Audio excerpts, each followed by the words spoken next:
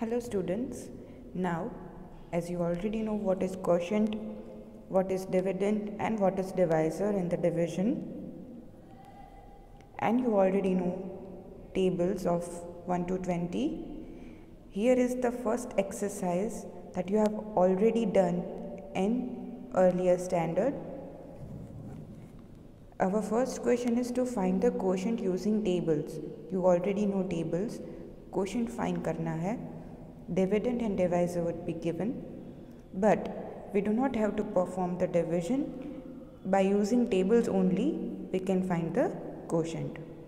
So our first question is 72 divided by 8. So how will we do it? Just think 8 के table में 72 कब आता है? 8 9s are 72, so answer is 9. And बाजू में आपको रीज़न लिखना है. This is the sign of because. 8 9s are 72. 81 divided by 9. So when does 81 come in the table of 9? It is 9 cross 9. So the answer is 9.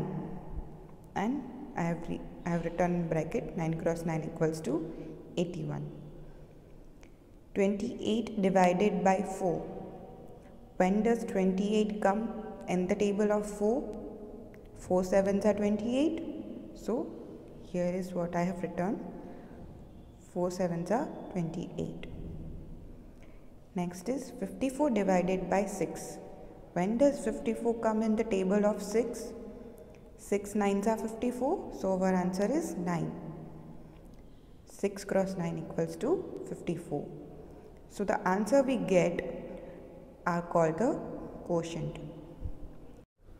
Now our next question is to find the quotient only, but by long division method that we have already studied earlier, not by using the tables as we did in the first question, but by using the long division method.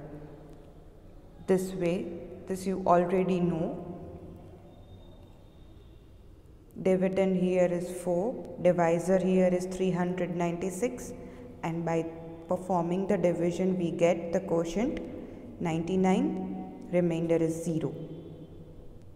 In next question our divisor is 797 divided by 6.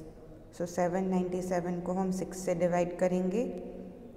We get the answer as 132 as quotient and 5 is remainder. We cannot divide 5 with 6. So that is our remainder, but we just have to find the quotient. So we will write Q is equals to 132 in the answer. Next is 8306 divided by 4. 4 2s are 8. 3 को हम नीचे लाएंगे, but 3 4 से छोटा है, so हम 2 digits को consider करेंगे. Now when does 30 come in the table of 4? 30 doesn't come. So उससे कौन सा छोटा नंबर आता है? 28. 4 7s are 28. Remainder is 2. 2 is less than 4. So we'll consider 2 digits. Bring 6 down. That is 26. 26 doesn't come in the table of 4. The lower than 26 is 24. 4 6 are 24. Remainder is 2. We cannot divide 2 with 4 further. So our answer is 276, which is our quotient. Next, 743 divided by 3. Here we get the answer 247. Next is 804 divided by 5.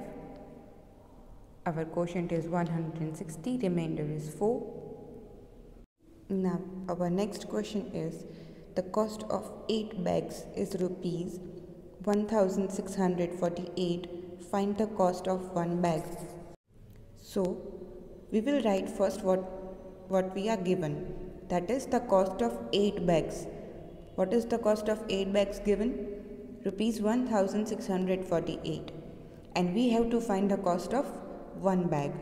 So what we will do, we will divide 1648 by 8 to get the cost of one single bag. So here is the division performed. Our answer is 206. So the cost of one bag is 206. Our next question is, an auditorium has a seating capacity of 324 people. Find the number of rows in the auditorium if each row has 9 seats. Now what does the question says? एक auditorium है, उसकी seating capacity क्या है? 324. What we have to find the number of rows. If in the auditorium, if each row has 9 seats. एक single row में 9 seats है, तो कितने रोज होंगे पूरे ऑडिटोरियम में? So the total number of seats given is 324. Each row has 9 seats, so we will divide 324 by 9 to get the number of rows in the auditorium. So here is the division. The answer we get is 36. So there are 36 rows in the auditorium. Next question is, Ragini bought 576 meter of cloth to make dresses for the school function. How many dresses will be made if each dress needs 4 meter of cloth? Now here, number of dresses made by Ragini, how can we find? Ragini bought total of 576 meter of cloth and one dress needs 4 meter of cloth.